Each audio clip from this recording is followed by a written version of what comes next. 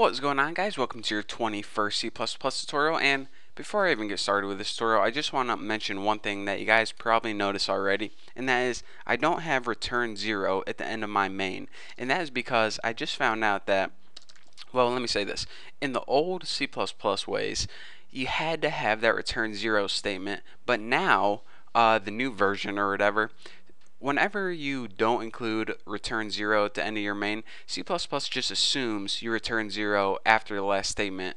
So, if you go ahead and type your program, you can either put it if you're a old school programmer, or you can not include it and it will just assume you have return 0.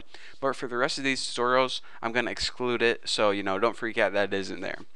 So anyways, let's go ahead and get to the heart of this tutorial, and that's assignment operators and increment operators. Now we already know, well, let's go ahead and get a variable first. Set x equal to 10. Looks good.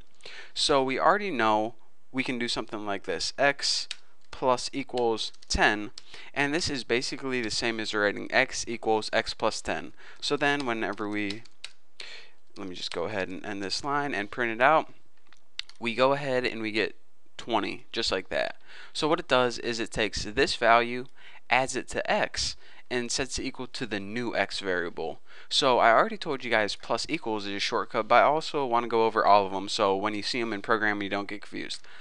X, well, let's change this to 5. It's weird if they're the same number. So x minus equal 5 equals 10 minus 5, and assigns that to the new value of x. So let's go ahead and see that that is 5.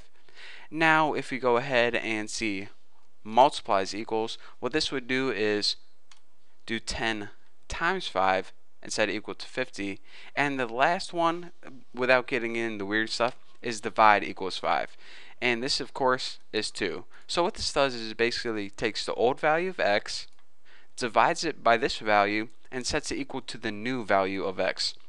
So aside from that, there's one more, and I rarely use it this way. I hate writing it like this, and I hate seeing other people write it like this because it's confusing.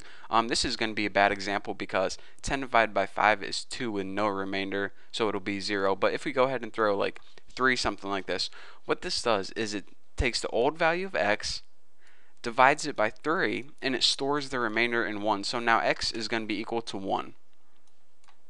Right like that. So those are all your assignment operators: plus, minus, multiply, divide, and modulus, which is a remainder. So now whenever you come across them in programming, you'll understand what they mean. So now what I want to talk to you guys about is those increment operators. So let's go ahead and get a new value, 20. That's a little bit better. It's my favorite number.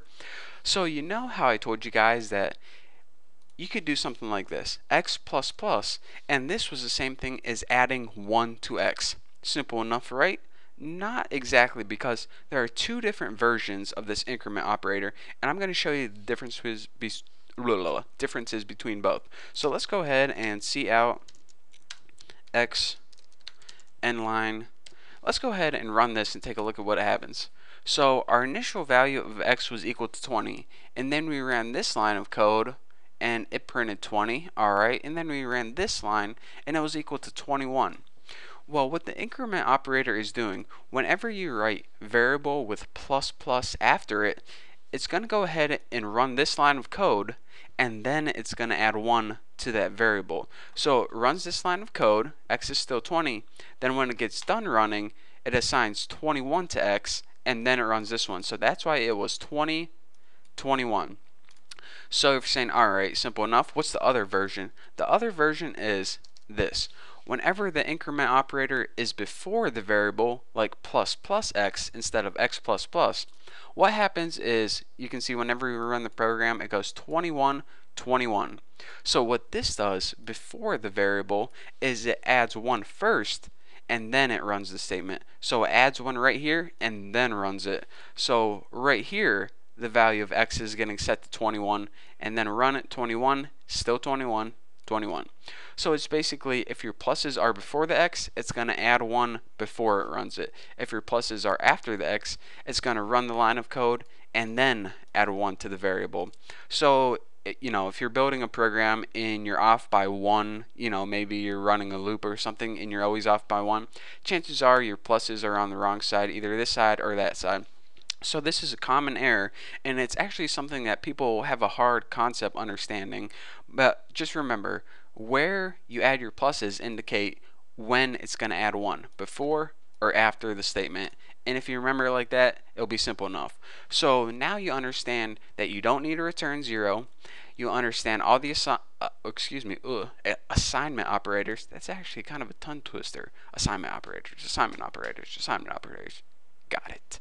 And now you understand increment operators, which is plus plus x and x plus plus. Oh, and one other thing, there's also minus minus x, and what this does, of course, is subtracts it, and x minus minus, but I don't need to show you guys that. So just remember those 4 different increment operators, all those assignment operators, and you don't need to return 0 anymore, and you'll be good to go. So thank you guys for watching my 21st tutorial. No idea what I'm going to cover in the next tutorial, but it's going to be sweet. So thank you guys again, and I will see you guys later.